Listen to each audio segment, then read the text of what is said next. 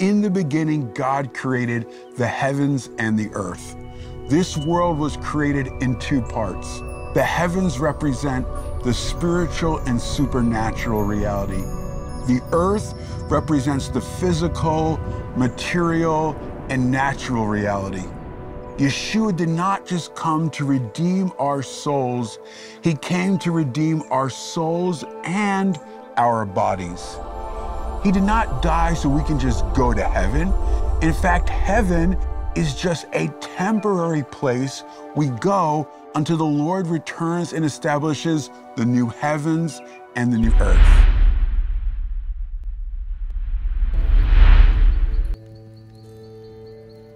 Rabbi, Philip said the baptizer gave his followers a prayer in addition to the daily traditional prayers.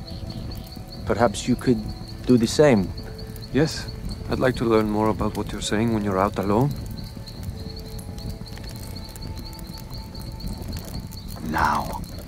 Now you're behaving like true students.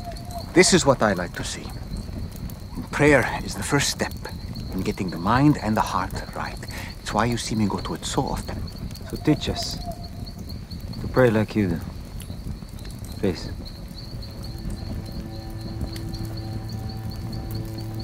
When we pray, we want to be sure to first start with acknowledging our Father in heaven and his greatness.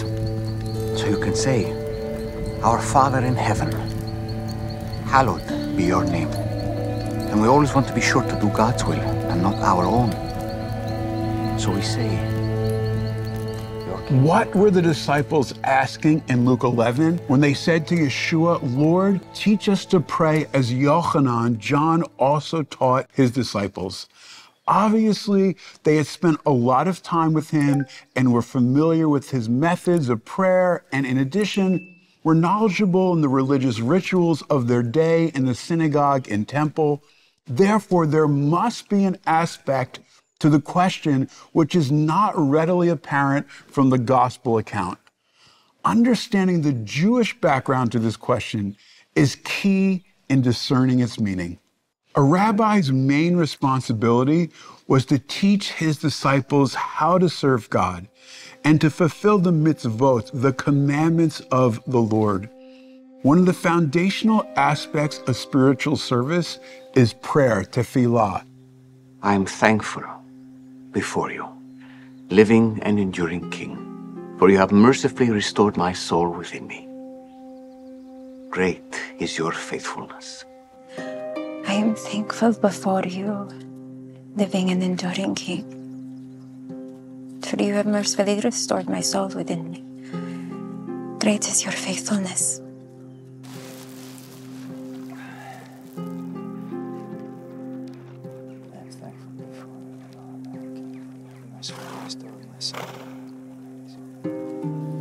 Blessed are you, Lord our God, ruler of the universe.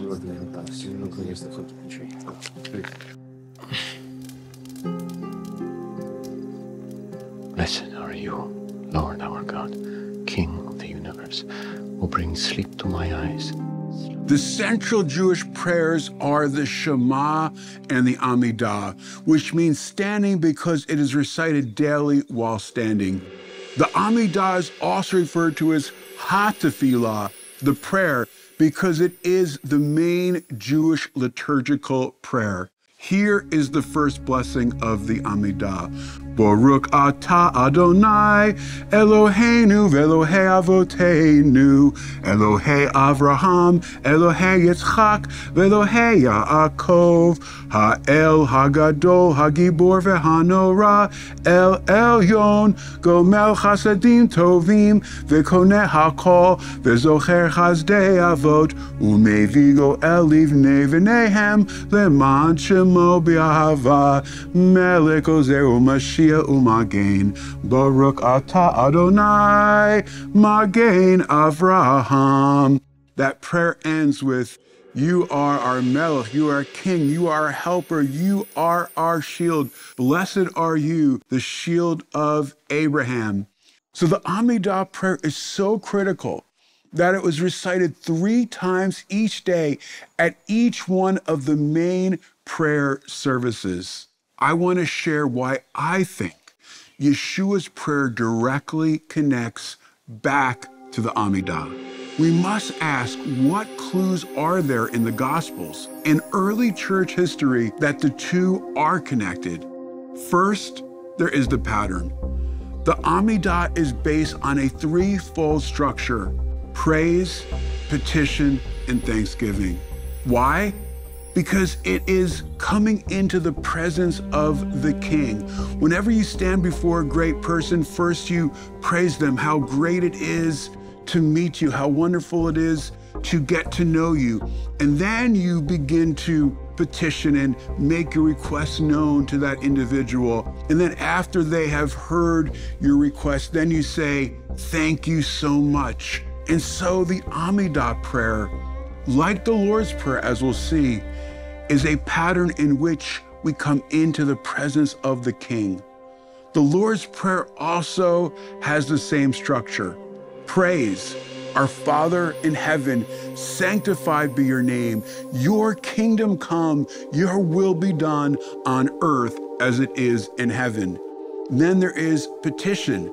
Give us this day our daily bread, and forgive us of our debt as we also have forgiven our debtors. And lead us not into temptation, but deliver us from the evil one. And then it closes in thanksgiving. For yours is the kingdom and the power and the glory forever. Amen. The Amidah was said 3 times a day while standing. The Lord's Prayer is also connected to standing in the New Testament. This is what we read in Mark 11:25. Whenever you stand praying, if you have anything against anyone, forgive him, so that your Father in heaven may also forgive your transgressions. So Mark says, when you stand, pray. And Acts 2:42 says they were continuing steadfastly in the teaching of the apostles and fellowship and the breaking of the bread and the prayers. The prayers. It's talking about something very specific by using the definite article the. Remember, the Amidah is referred to as ha-tefillah, the prayer. I believe that this use in the book of Acts of the definite article is in all probability linking back and connecting to the Amidah prayer.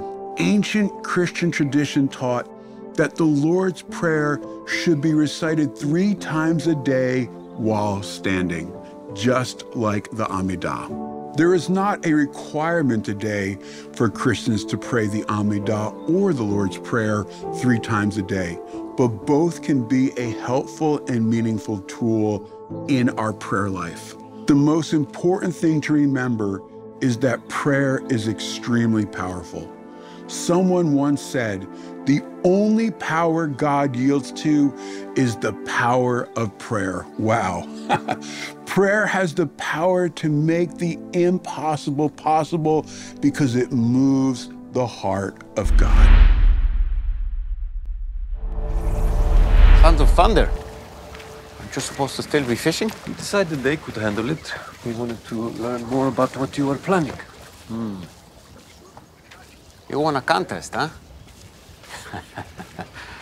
How is Andrew? We'll get over it. So, what have we missed? Z is working on a security plan.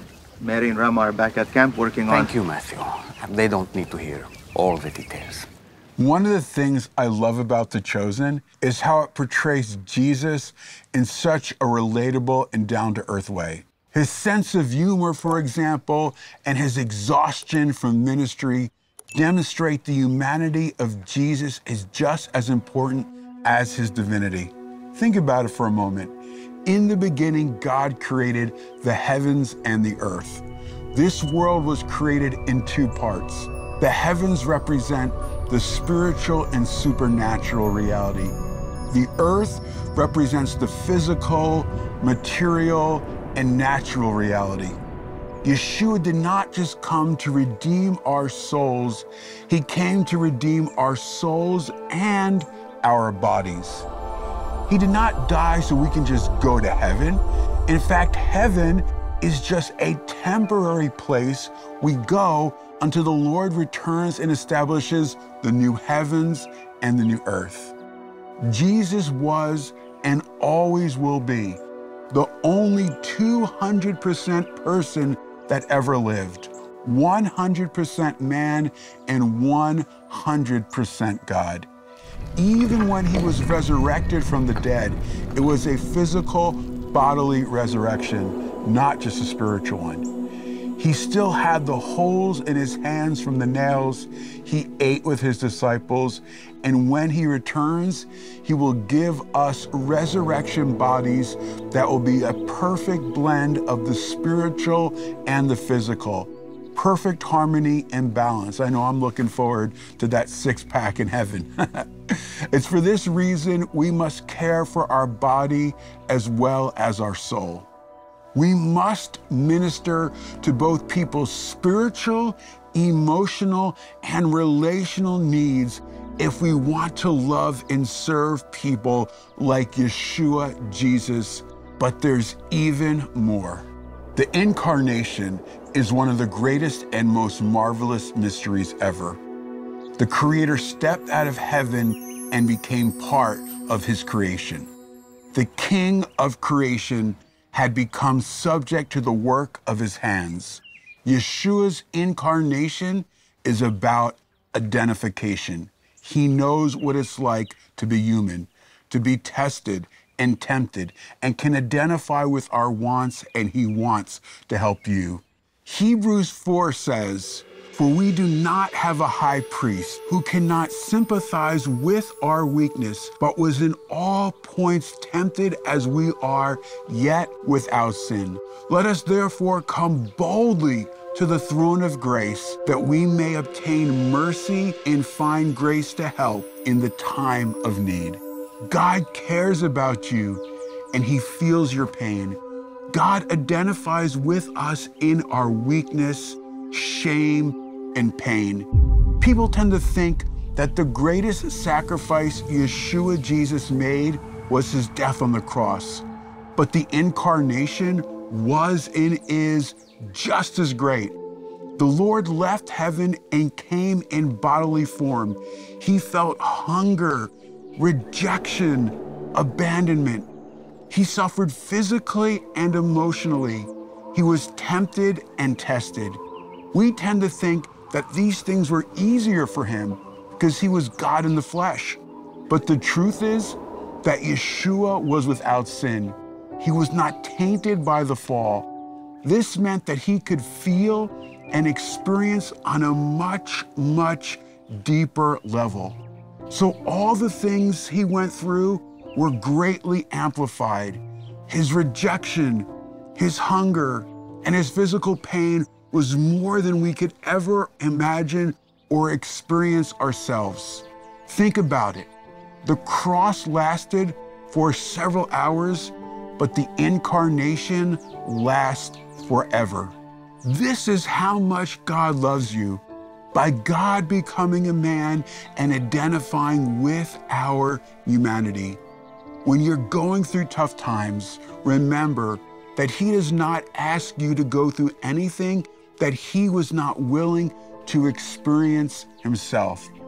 As he identified with us, we need to identify with him by identifying with other people's pain and suffering so that we might show them the love of Messiah Yeshua.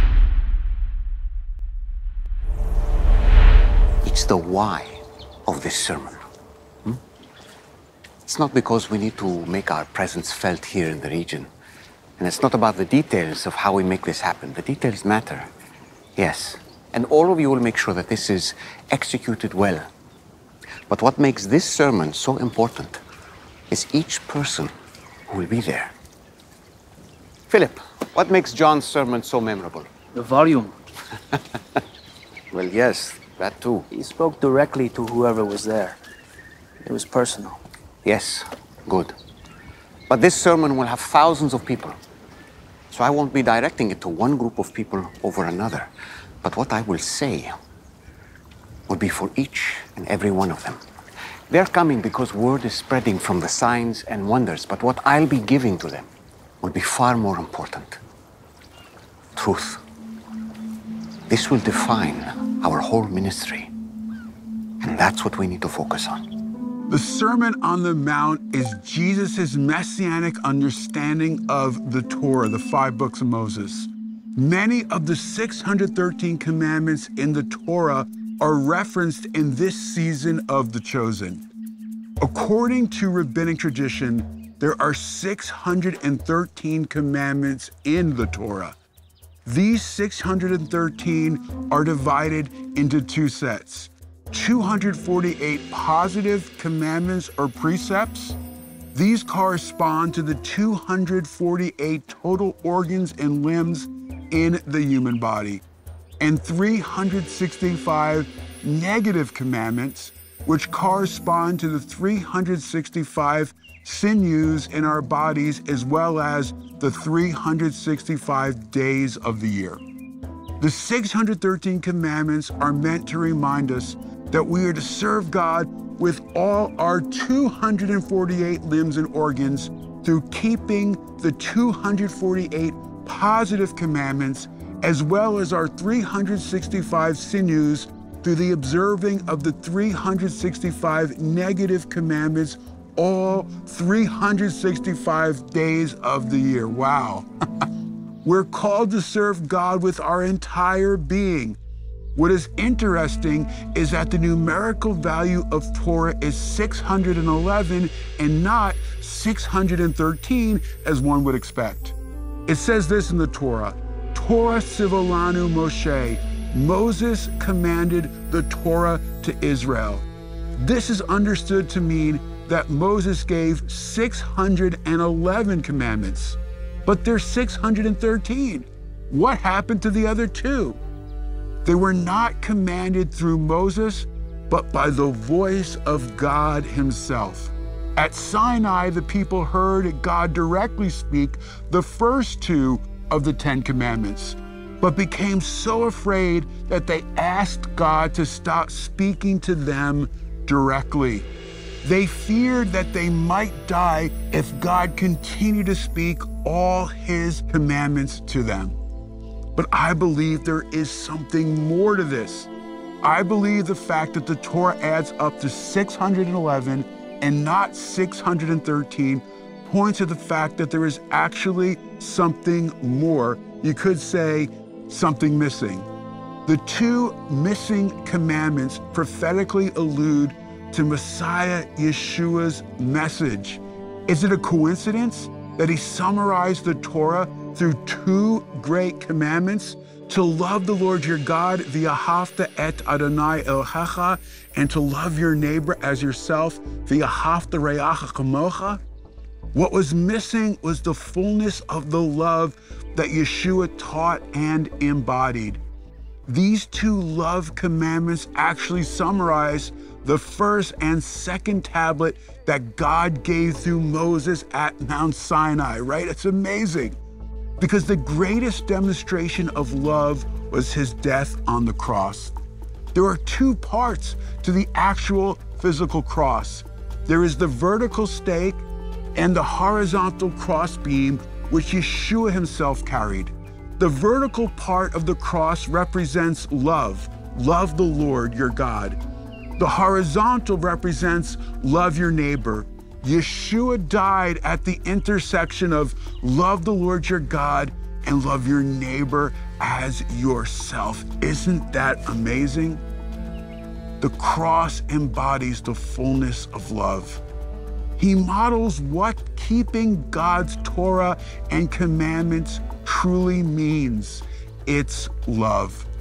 The apostle and Rabbi Paul underscores this when he writes about love in several places. Galatians 5 says this, "For in Messiah Yeshua, neither circumcision nor uncircumcision has any meaning, but only trust and faithfulness expressing itself through love." And for the whole Torah can be summed up in a single saying, love your neighbor as yourself, and bear one another's burdens, And in this way, you fulfill the Torah of Messiah, Galatians 6:2. But there's more. As it is written, there is no fear in love, but perfect love drives out fear. For fear has nothing to do with punishment, and the one who fears has not been made perfect in love. 1 John 4:18. We do not need to fear like Israel did at Sinai. God's love removes fear and even perfects us. Love is key to overcoming fear. Loving God as well as loving your neighbor is the key to overcoming the anxieties and the fears we wrestle with in life. When we know the love of God, it perfects us and fear is removed. Hey, I'm Mati Shoshani, and thank you for watching the TBN Israel YouTube channel. We hope this video gave you greater understanding of Israel and her people. If you haven't already, subscribe to our channel and hit the notification bell so you never miss a video. We'd love to hear from you, so be sure to share what you've learned and ask your questions in comments below. And invite your friends to join the conversation.